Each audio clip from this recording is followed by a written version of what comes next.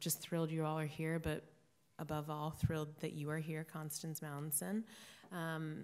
Before we get started, I'm actually going to transition after introducing Brian Dang, our new programming coordinator here for all things public programs at MOCA. This is the baton passing you're all witness to. So without further ado, Brian will introduce tonight's program. And again, thank you for joining us.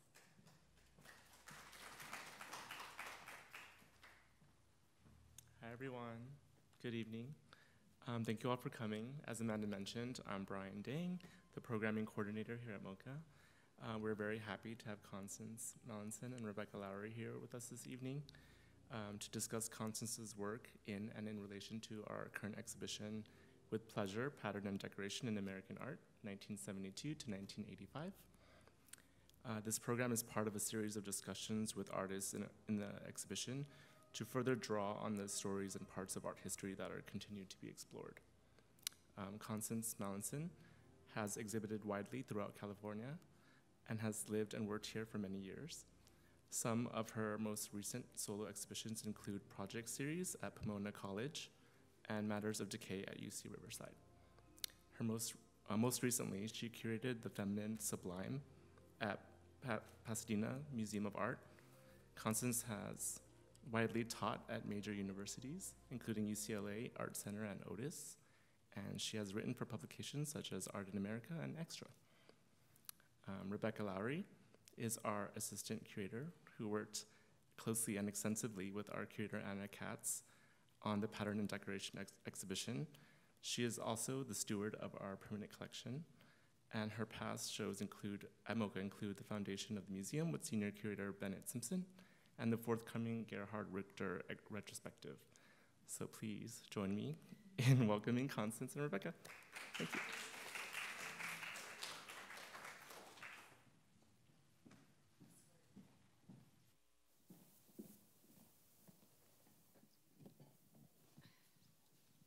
Good evening, everyone. Thank you so much for being with us tonight. I'm excited for us to dig in, and I think that Constance would like to say a few words to begin with. I am? Oh, I thought we'd... If not, we can start with questions. Oh, okay. But we wanted to set the scene, maybe. We wanted to set yes, the theme. Right. Okay.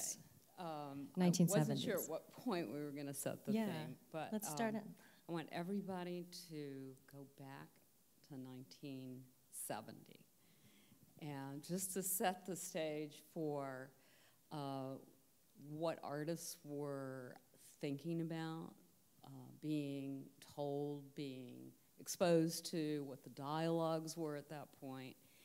And so in 1970, when I graduated from school, Clement Greenberg was the critic. And in those days, they actually had critics who meant something, who had authority. And so I thought just to set the tone for how some of this work came about, I'd read a few quotes from Greenberg and also his acolyte, Ad Reinhardt. Just stop me if it gets to be too much. The first important item on the avant-garde's agenda is an escape from ideas which were infecting the arts with the ideological struggles of society. This meant a new and greater emphasis on form. Purity in art consists in the acceptance, willing acceptance, of the limitations of the medium of the specific art. The purely plastic or abstract qualities of the work of art are the only ones that count. The pristine flatness of the stretched canvas constantly struggles to overcome every other element. Purity means self-definition, the stressing of the flatness of the surface, which is more fundamental than anything else. The essential norms or conventions of painting are the limiting conditions with which a picture must comply in order to be experienced as a picture. Certain refusals or abstinences seem to be necessary simply because the way to stronger, more expressive art lies through them. I regard flatness and the enclosing of flatness not just as the limiting condition of pictorial art, but as criteria of aesthetic quality. The further a work advances self-definition of an art, the better that work of art is bound to be. So he had a very definite influence on painters at the time, and so I wanted to read some of Ad Reinhardt's further embellishments of Greenberg. And he was a very reductive painter and also quite in the limelight at that point. The one thing to say about art is that it is one thing. Art preoccupied with its own process and means, with its own identity and distinction, art needs no justification with any ideas. Any combining, mixing, adding, exploiting, diluting, vulgarizing, or popularizing abstract art deprives art of its essence and depraves the artist's artistic consciousness. The one work for a fine artist, the one painting, is the painting of the one-size canvas, the single scheme, one formal device, one color monochrome, one linear division in each direction, one symmetry, one texture, one indivisibility, no lines or imaginings, no shapes or composing or representings, no visions or sensations, no symbols or signs, no decoratings or colorings or picturings, no pleasures, no things, no ideas, no relations, contentless, formlessness, timelessness. My paintings are the last paintings one can make. And he came up with the 12 rules for painting. No texture, no brushwork, no sketching or drawing, no forms, no design, no colors, no light, no space, no subject, no symbols, signs, or meanings, no pleasure or pain. The busier the work of art, the worse it is. And so thank you, Clement and Ad, for telling me how to paint. I just wouldn't have known. It was all those things. So that was the climate in 1970. My goodness, that's a lot of rules. It's a lot of rules. It's a lot of rules. And I would add a couple of other rules from the time just to bring us further into 1970, rules for women, because this exhibition and Constance's work at the time had a lot to do with the feminist art movement.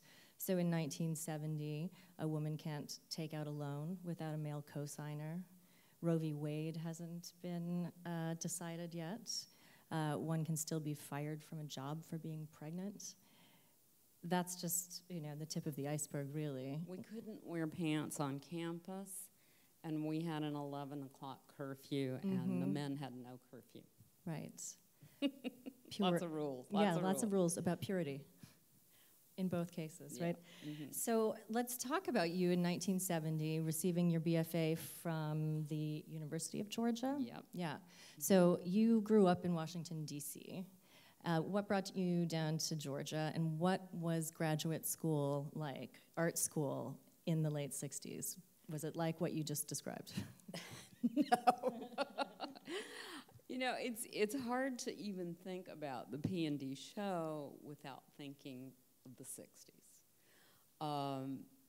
Now, the reason I chose Georgia was that my parents, who were paying for school, had put their finger down on just about everything else. Maybe they must have heard about the no pants on campus or something, but just to tell you what I was coming from in high school, I had gone to an all-girls religious school, and you talk about rules.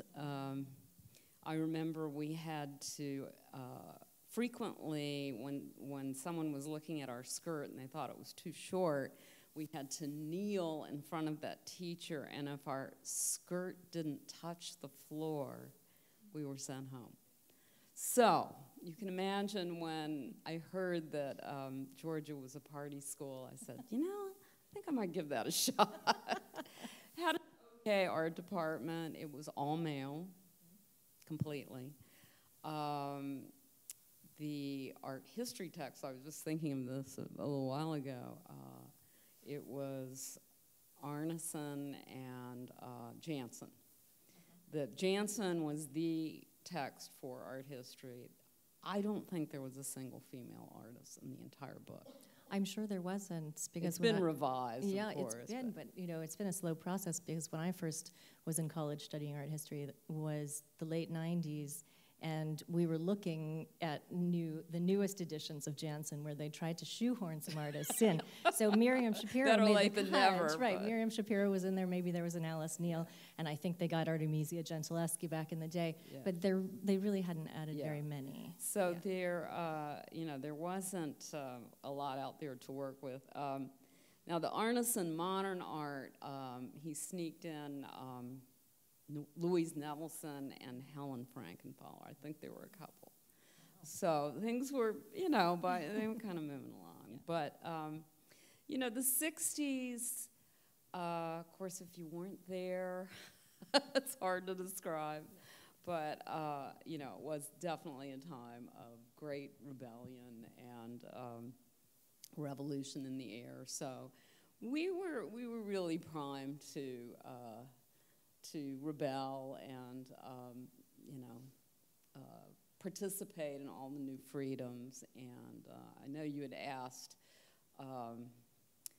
what the training, art training was like. Right. And I have to say there really wasn't any. There was a lot of drugs. There was a lot of sexual promiscuity. A few nude art parties, and you know, it was a wild time. Yeah. So we took our cues from that, Right. and you know, Okay. history. So then you moved back to Washington, D.C., and started making art on your own. What did your art look like at the time? Well, I did embrace the minimalist aesthetic, although in school I was a little more drawn to the pop artists. Now that, oddly enough, has not come up much either in the catalog or in our discussions. Right, pop predecessors. I mean, it was, pop was kind of in between Abex and minimalism. So I don't know why it wasn't brought into the discussion, but it was a very critical period, just in terms of breaking down the barriers between high art, low art, allowing things like mass culture to enter into the dialogue. So would P&D have happened without pop? I'm not sure. I think that's a great question. You know, I mean, Warhol was really out there, and so I think, you know, even somebody even said that his serial images, remember the cows and the, you know, the electric chairs and all that stuff, in some way predated some of the patterning in pattern and decoration. So, so it was really as influential. Then I sort of took a turn and thought I'd make my best shot at entering into the contemporary dialogue by trying out minimalism. So I worked in a kind of reductive fashion for a year or two and actually got quite a bit of notice because of that, and that makes sense because, you know, if the Greenbergian rules were in dominating, then it would make sense that I remember a curator from the National Gallery had seen my work, and he put me in a show, and then things seemed to really happen at that point. So anyway, that was so very early. And this era in Washington is full of work that Greenberg would have called post-painterly abstraction, right? The Kenneth Nolans and the Morris Lewis and the Sam Gilliams and... It was called the Washington Color School. Yes, the ones who were based all in D.C. Three, I think, in the school, but you know, they had to work with what they had. And the audience for contemporary art in Washington was extremely limited. Somebody pulled me aside at that point and said, people in Washington like antiques. They don't like contemporary painting. And so think of all those Georgetown houses. Oh yeah, as a fellow DC native. Okay, so that was kind of the scene. And nevertheless, I had a little studio in a kind of Georgetown adjacent building, and worked consistently there, and knew I wasn't going to get into the Washington Color School. But we had great museums. We had the Mellon Collection, National Gallery. We had the Phillips Collection. We had the Corcoran. And, of course, you know, the Corcoran was the site of the infamous Mapplethorpe show a decade later. Oh, but, yeah, absolutely. Anyway, Yeah. so a lot of changes in the air. And So changes in the air culturally, too, and you made a big move cross-country, right, directly to LA. Do not pass New York. Do not pass Chicago. So you went all the way across the country. What did you find when you got here? When did you move to LA? 1978. Major culture shock. My spouse was telling me we were reminiscing about it on the 2-hour car drive down here tonight. And so he had come to find us a place to live, and checked into the Saharan Motel in Hollywood, thinking, the one that's still there? It's still there. Yeah. So, you know, I mean, there was like the hookers and the, anyway, so while he was searching for our first place to live, he said, we had lived in a 18th century house in the DC area, and kind of snobby about the whole, you know. And so Eric says, can someone tell me where the old section of town is? This was at the Saharan Motel. And so I don't know who it was said, honey, you're in it. So that was our initial culture shock.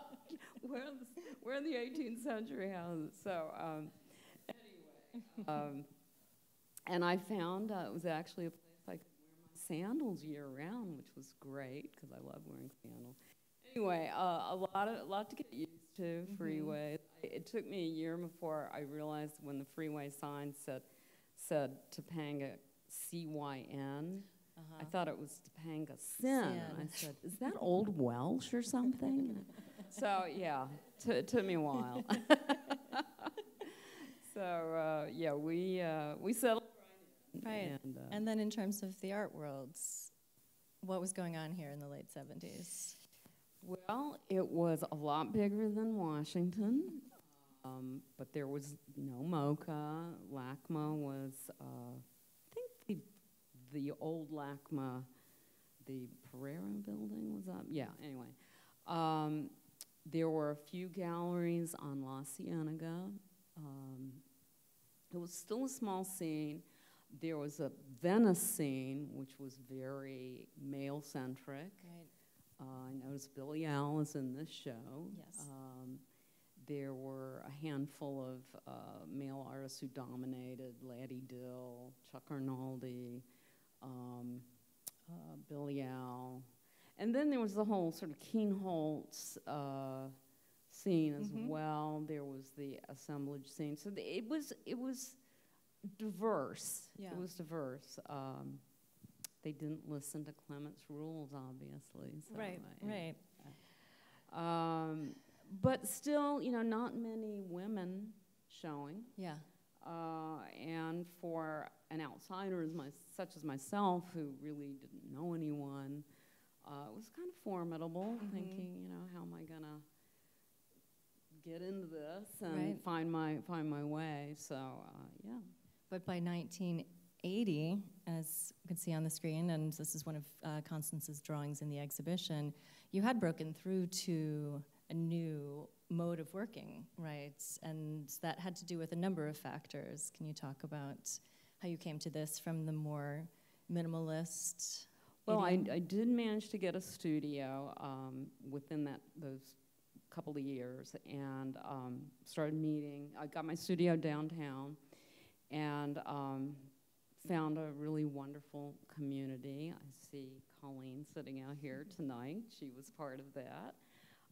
Marion Estes, who's in the show, we shared the same loft building. So was that downtown? That was downtown. So it started really opening up for me at that point.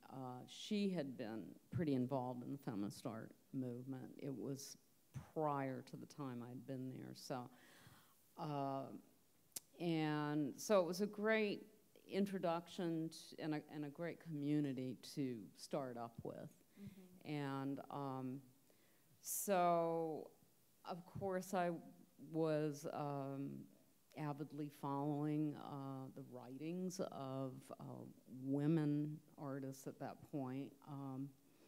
There were, Joyce Kozloff, who's also in the show, was writing actively, and most of that was out of New York, but that didn't mean we weren't influenced by it. So. Was that things like Heresies? There's a feminist art journal. Yeah, all of that. So that was drove a lot of our ideas, and so within those writings, there was, in fact, I think I brought a little bit of what Joyce had written in response to Ad Reinhardt's, and it's actually up on the wall. Yeah, the we text. have it blown up in the exhibition. But just to an answer to Ad Reinhardt's on negation, and just a few of the words I pulled out: anti-pure, anti-purist, anti-puritanical, anti-reductivist, anti-cold, anti-controlled, anti-elitist, anti-heroic, anti-genius, anti-master. And on affirmation, additive, subjective, eccentric, gestural, colorful, handmade, warm, open, questioning, sharing, rococo, funny, narrative. Those were just some of the... So this was tremendously liberating, to think that our stories were important, our processes were important. And so it was... kind of a confluence of many things for me, finding a community of artists, and then sort of being exposed to these kinds of ideas gave me the courage, I guess, to try some of these ideas. Right, right. And Joyce Kozloff is writing this statement at the kind of early outset of the pattern and decoration. Was 76, I'm sorry, yeah. Right. And this is just really when it's gaining some steam. The first P&D exhibition has taken place already in New York at the Alessandra Gallery, and there's a PS1 show coming up the following year, right? So things are hotting up with the movement quite a bit. But that is in terms of the public perception of the movement, right? For years and years already, artists, Miriam Shapiro, Joyce Kozloff, you and Marion Estes here in LA have been talking and working in this mode, right? And it takes a minute for curators and the public to start to recognize what this new work is and that there is a trend underway. What did it mean for you? Did you use the term pattern and decoration at the time as a first question? I don't recall. Deferring to my spouse again, he said, I know what S&M is, but I don't know what P&D is. So that gives you an idea about how widespread the dialogue was. Well, that's a term. Thank you, Eric. It's a term that somebody came up with along the way. So how did you describe or think about what you were doing in work like this? Well, we didn't.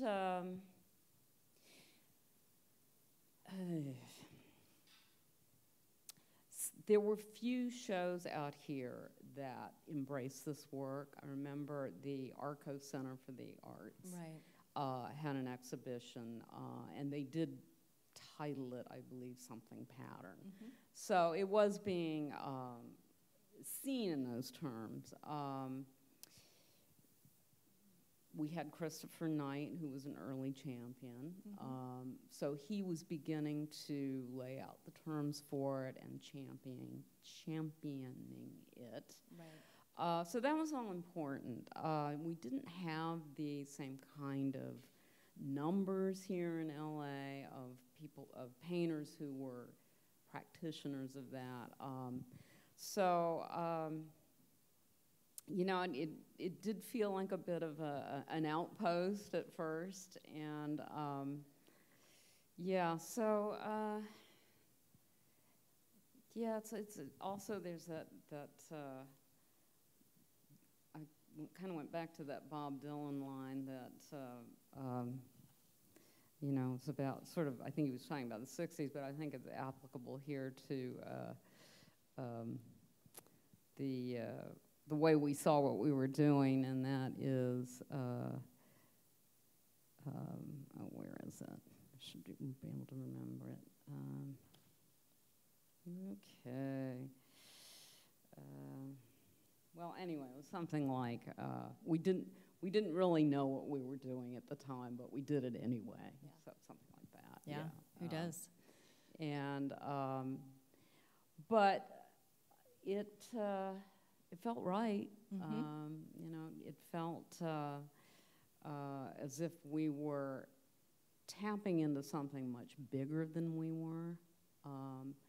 And I think that pattern and decoration, all the sort of emphasis on accepting work outside of the canon, the modernist canon, challenging the canon, challenging the tyranny of Greenberg and Ed Reinhardt and these male painters who dominated. That felt pretty big. And so, you know, we were tapping into something. Something huge, right? But you were tapping into it. Here's a detail from the same drawing with some very tightly controlled and refined, intimate gestures.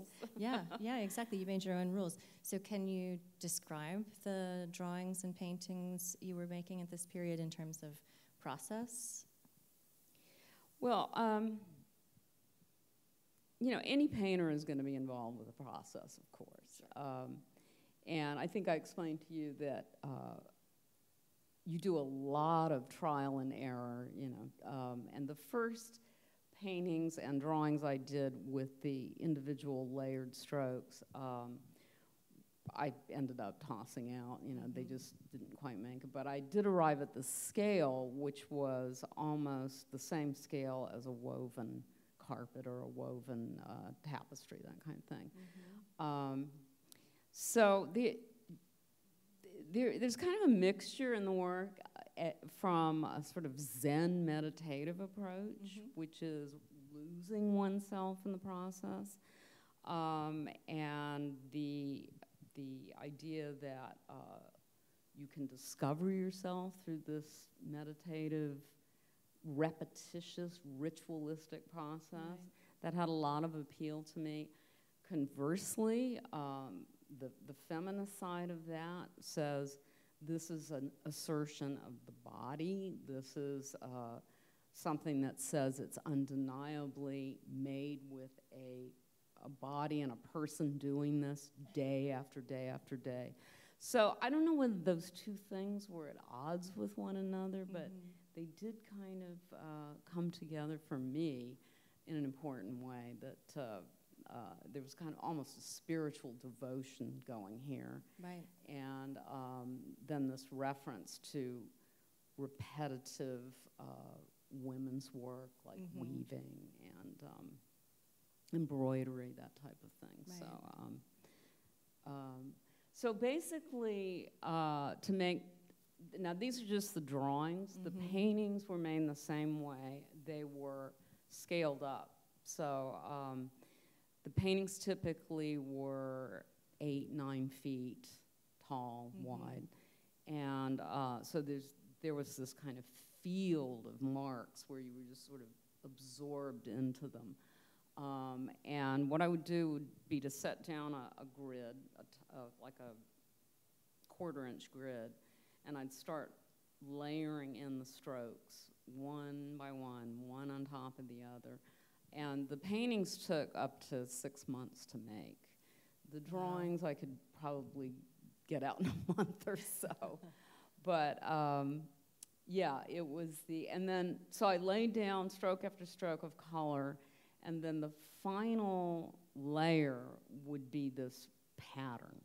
So, and the patterns were derived from a number of different sources, but I was looking at just sort of traditional herringbones, that kind of thing.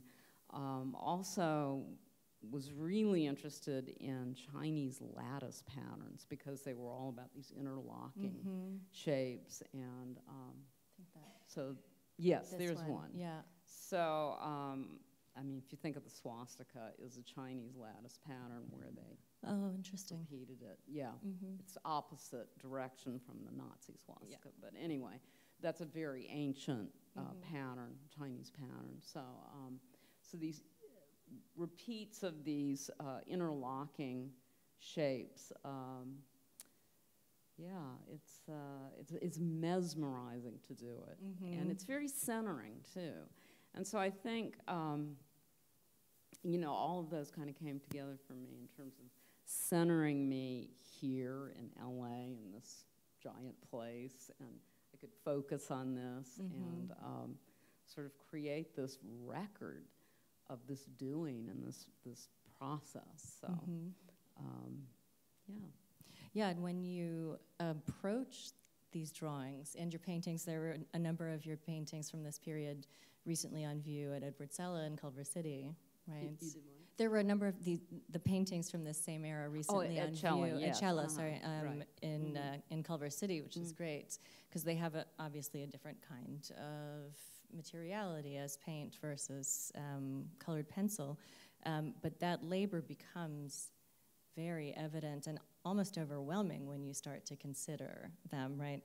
There was a critic writing in the LA Times on the occasion of your first solo show here who said something like, Glad you have it written down. Yeah, do you have this? Yeah. No, I didn't. Well, he said, it was Robert Pincus, and he said that, Robert Pincus, yeah.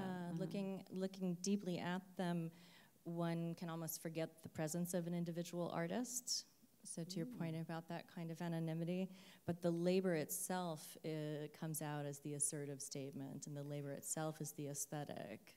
I think that's true. I think there was a whole, I'm going to do this at such a scale and at such a intensity that is impossible to deny.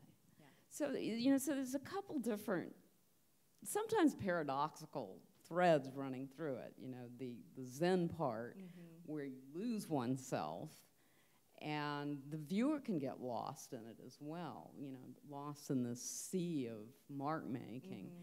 But in contrast to that is a kind of, you will recognize me because I've done so much of this. Right. You know, you can't deny this. So Right. So I think that was sort of interesting to me that it could operate on a number of different levels. So. Well, yeah, and in making that kind of assertion, right, you're making visible and working with the idea of the woven form, right? There's a way in which it makes visible, these drawings make visible, the countless anonymous laboring hours of anonymous craftspeople, of women throughout the ages, right?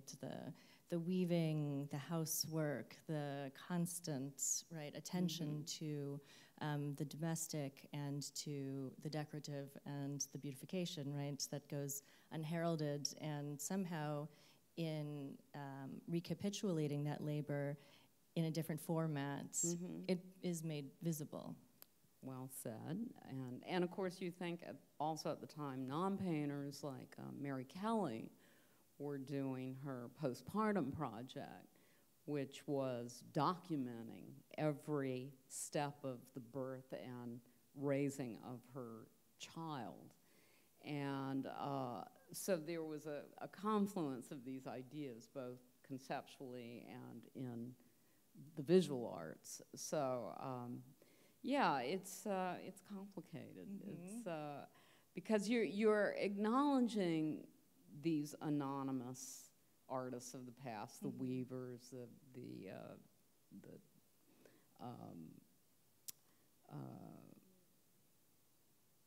basket makers, all of these, and yet we didn't want to be anonymous. Of course not. So there's an oddity to it all, because we're saying, well, we're acknowledging that past, that dismissal or dismissiveness of women's work, but now we're doing it in a sphere where it has to be considered and has to be taken seriously. Oh yeah, so, absolutely. Yeah.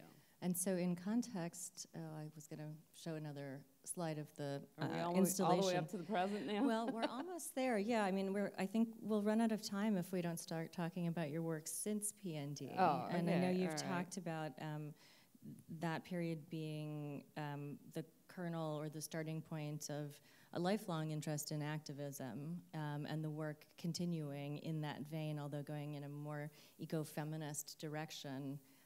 So I'd love to kind of scroll through some of your work since that era and talk a little bit about where you've gone.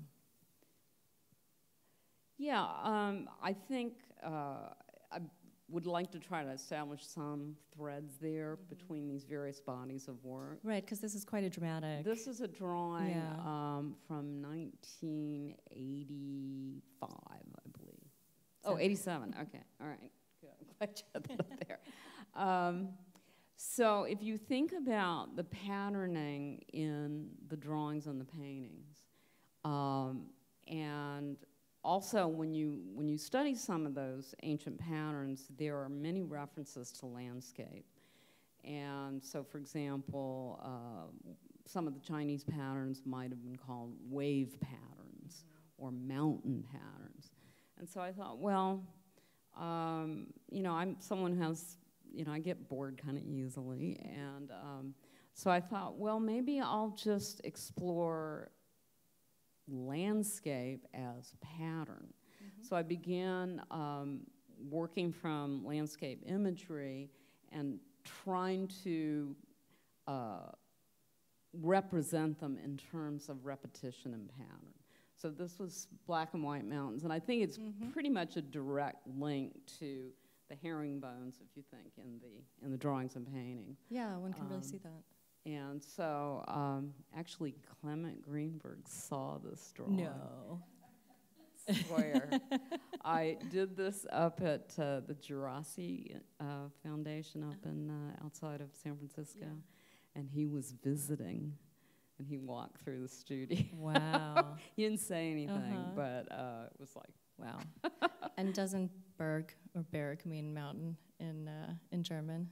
in the Berg means mountain. Can anybody confirm that that's true? Yeah, right? of There's course, a little of right. course. Do you know that Tom Wolfe derisively called the trio of Clement Greenberg, Rosenberg, and Steinberg Cultureberg. It was a big iceberg or mountain that you had to get around. Right? Well, I did a painting of mountains, and actually, from here I was doing these colored sort of painted collages of landscape, and I inserted an upside down Kenneth Nolan hard edge triangle into the mix. So I had a lot of fun with those. Yeah. But, so from there, I started doing these epic scale. I mean, I've always worked large scale, so that was nothing new. But I really began weaving together these thousands of landscape images. And so we're 2008. But from the really the whole 90s, I was working with this kind of collage landscape format. And this is all appropriated advertising imagery. So every single image in this was taken from an ad. And going back again to the pattern and decoration beginnings of all of this. I know when Christopher Knight had written a review of one of these shows, and he said it was a National Geographic quilting bee. So, but is that wild? Again, it was so interwoven and actually quilt-like in the juxtaposition of the colored images. So it was not a bad analogy, and I know you didn't even like if, it. well, even it if wasn't meant, derisive. Oh, it wasn't, okay. No, it was not. It was the sense of this stuff being made into a tapestry of sorts. And of course, quilts figure very, very prominently in this show. And so I was trying to actually just draw that connection between the idea of weaving fabric, connecting images, and of course at this point we were full-on Metro Pictures fascination with media, and so that interested me as well. Right, the appropriative gestures. I'm sorry we can't really hard to see see. this. It's too dark. But this is an 18-foot, also tapestry-like painting where I created almost like the floor of a forest, and took me 10 months to paint it. But if you think about the layered brushstrokes, it's very, very similar. It's all leaves. And gosh, really apologize for this bad slide, but and at this point I was beginning to think about decay. Right. One of my students asked me when I was doing this, he said, "Is that because you're decaying?" Ooh. That's pretty funny. Yeah. Yeah. Anyway, so full-on interest in landscape, and but again, that kind of consistent field, that overallness, that non-hierarchical approach that you see in the pattern paintings absolutely inform this work. Right, there But is it no it's nature top or bottom imagery. or, There's no right way, there's no compositional they're kind of focus. acompositional, and so it's a field in which you sort of are absorbed exactly in the same way that so this kind of labor-intensive, overall sort of absorbing the viewer into it still appealed to me quite a bit. Yeah, so. Why don't we fast forward to one of the most recent works, and since are we running out of time already? Gosh, there's too much to talk about. Okay. Whichever one you'd like to, if this is 2 years ago. Okay. Yeah. So you talked about activism. Yeah. You know, I'm a child of the '60s here. You know, never left. But the landscape, I find, is or attitudes toward nature becoming very, very crucial to my thinking. In fact, I brought, for anybody who cares, an article I wrote this past year called Nature Me Too, and it examines, here's Caspar David Friedrich's Man on a Mountaintop, the sublime, and sort of traces our current exploitive attitudes about nature through the use of the sublime and the male gaze. Yeah. So the leaves somehow morphed into, I walk every day in my neighborhood, and I started noticing things beside leaves.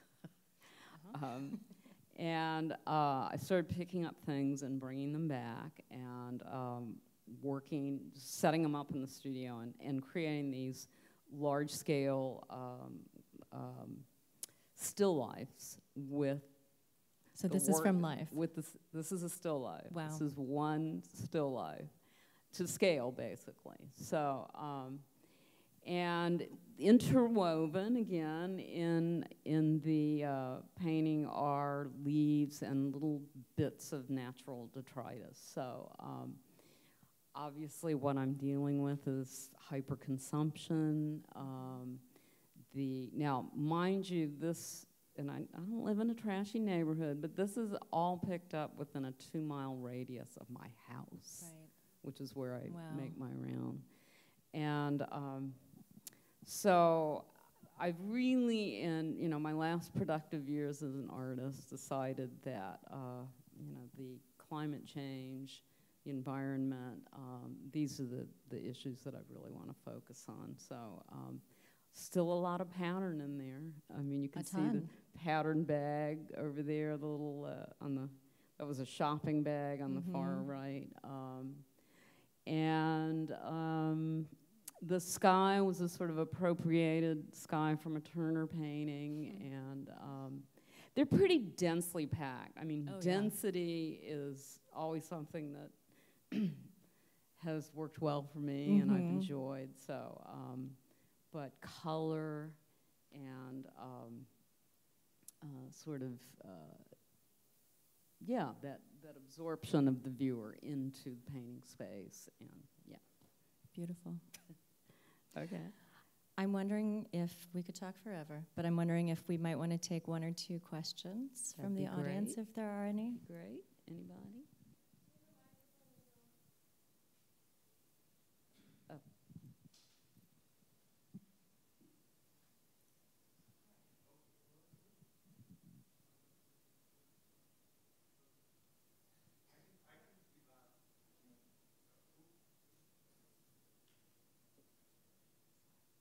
I can just be loud. First off, just thank you so much for being here and allowing us to hear your thoughts on the work. It's actually been a treat. And seeing as your work has progressed over time, this might be a wrong reading, but it seems like you started with such subdued colors and really forcing the user to come in to notice all of the different tones that you're using. But now with this work, it's become so neon and garish almost. And I was wondering if that transformation has had to do with all of the ideas that you're talking about consumption and just what that difference has meant for you. That was a tough question. Yeah, I've definitely gotten less subtle in my old age. I think maybe it's a product of age that you just don't hold back anymore. We're in unsettled times. Does subtlety work anymore?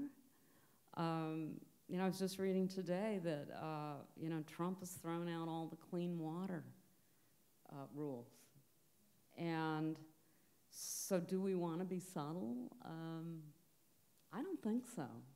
I think that the times call for something more commanding, more in your face, something that grabs people. I mean, also as a painter, we're competing with so much now that we weren't before. I mean, in the 70s, when it was a small group and you would be in these shows and you had a small audience, there still was quite a lot of attention paid to painting. Nowadays, in order to keep people interested in it, I don't think subtlety is the name of the game. I think, and given the urgency of the environmental crisis, I think we need to make that point loud and clear. So if that's garish, okay, I'm down with that. I don't know if that answers your question or not, but anyway. Would anyone else like to ask a question? Over here.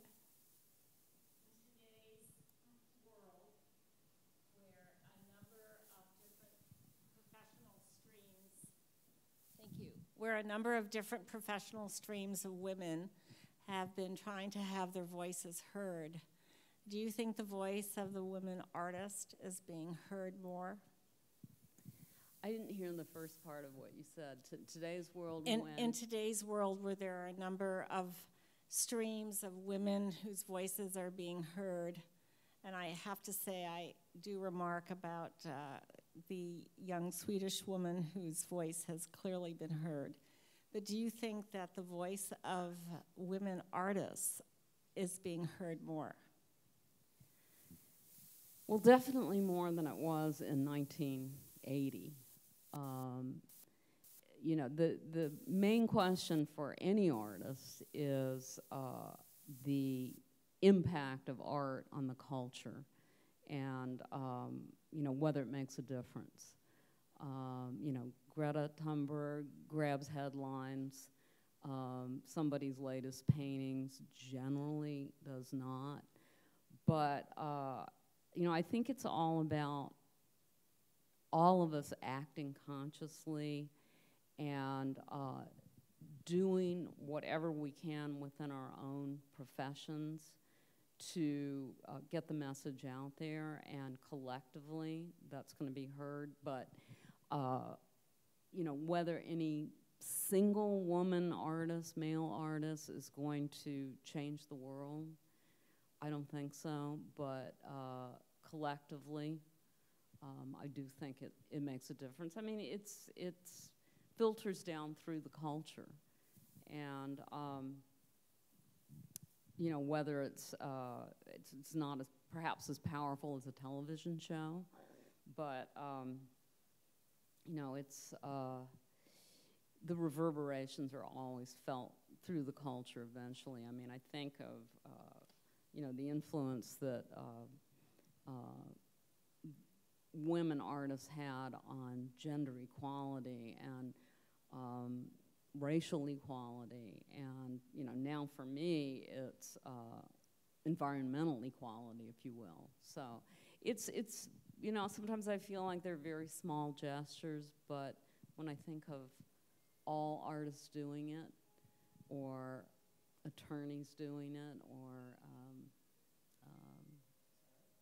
16-year-olds doing it, it adds up. So, yeah. Well, I think that's our time. I want to thank you all again for being here. I hope to see you in the galleries over the next months. With Pleasure, Pattern and Decoration in American Art closes on May 18th, so you have plenty of time to spend with it. And most of all, I want to thank Constance Mallinson for her time. And just thanks to Rebecca and Anna Katz for an amazing job and amazing experience and amazing look at history. So thank you to her as well.